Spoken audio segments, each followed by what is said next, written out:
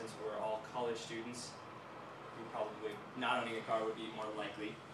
And we all know that it hurts to pay for gas. It's not fun to work all week and then go spend all that you just made, if you're me, I work part-time, on one tank of gas.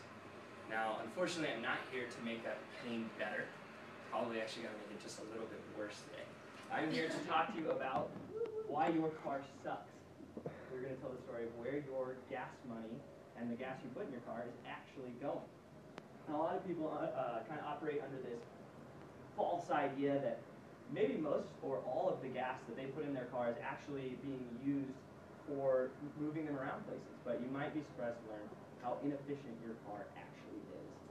Now, as a mechanical engineering student, I've had a few opportunities to study this in several classes, kind of the thermodynamic process behind this and a whole bunch of fancy ME terms. And I've had some teachers who are really into it. It's kind of become a passion of mine just because it's funny that no one is doing a better, we're not doing a better job than we are now. So over the course of this talk, we will touch on how inefficient your car actually is. We'll kind of establish that, and then we'll look at some possible solutions, some things people are doing to maybe make that efficiency a little bit better.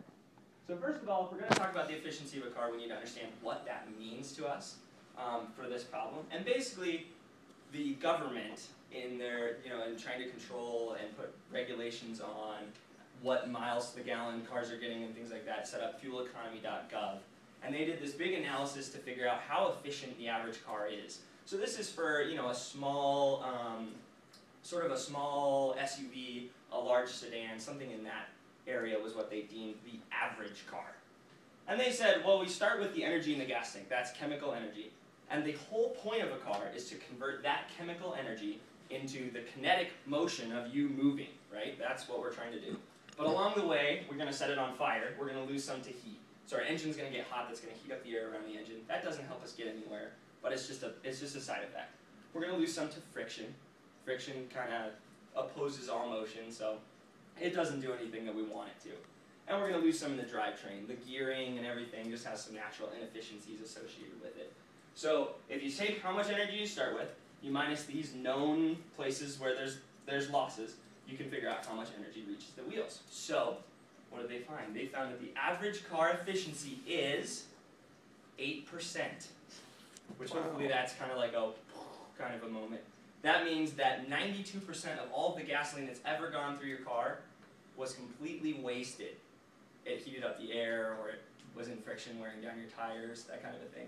If you put it in terms of money, if you pay $50 for a tank of gas, $4 goes towards moving you down the road, which is frustrating, maybe to say the least. But we can go back to this slide. We can put in the numbers that fueleconomy.gov, that website, actually had there. And you can see that you start with the gas in the tank, which is 100. Instantly, after you've set it on fire, after you've combusted it, you just lost 70% of all the energy you were ever going to have, which is sad. So now we're down to 30 that we have to do it. You're going to lose 19 to friction over the course of driving, and you're going to lose 3% to the drivetrain. So you can add that all up with some really fancy math, and it equals 8% is what you're actually getting. So that's the numbers behind everything. And it's kind of interesting to think about, but this is again for the average car. So it's getting 25 miles to the gallon at 8% efficiency. Theoretically, if we could boost that car with a magic wand or whatever up to 20% efficiency, your small SUV would be getting 73 miles to the gallon. And if you could boost that up to 50% efficiency, still well below an A, you'd be getting 160 miles to the gallon in an SUV, so your Ford Explorer, which would be insane. That would be awesome. So hopefully you're thinking, what are people doing to make this situation better? Well, the good news is a lot. Scientists drive cars too, so they want to not pay a lot for gas. So what they are trying to do is fix the engine, because that's kind of our big problem spot. So there's two new big engine designs that are going to hopefully be on the market pretty soon. The first one is called, that's pronounced Scuderi engine. And the idea is we take and we separate this is the intake of cold air and the compression phase. So this is the cold half of the engine, and this is the hot half of the engine. This is where the combustion takes place. So if you separate those two, you're not constantly heating and cooling everything, and you're going to lose a lot less to heat. So this is claiming to be 50% efficient.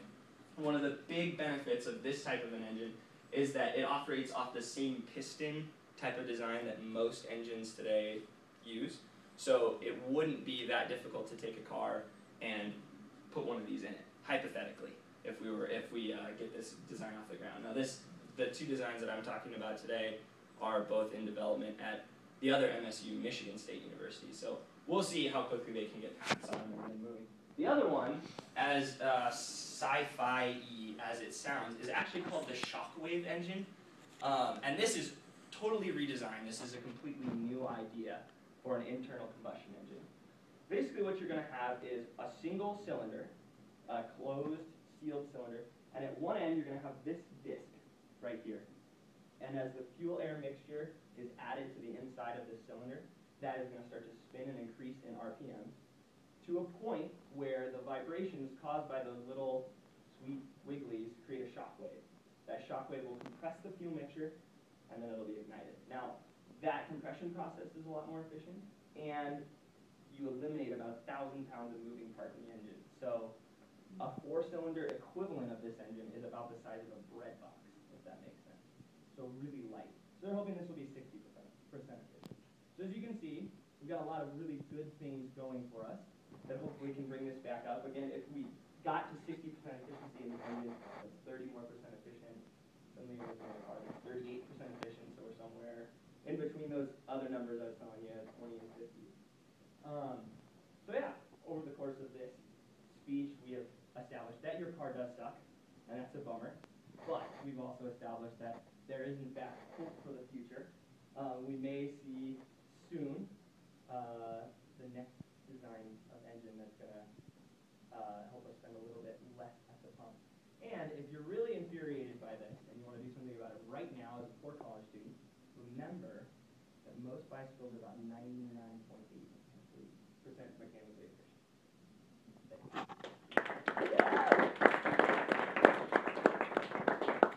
right, we spent 7:07. Ooh. Okay. It's good though, right? It's between 7 and 8. Yeah. And you didn't have to hold me say stop. That's what I was All trying right. to avoid. Questions for Ryan first on content? As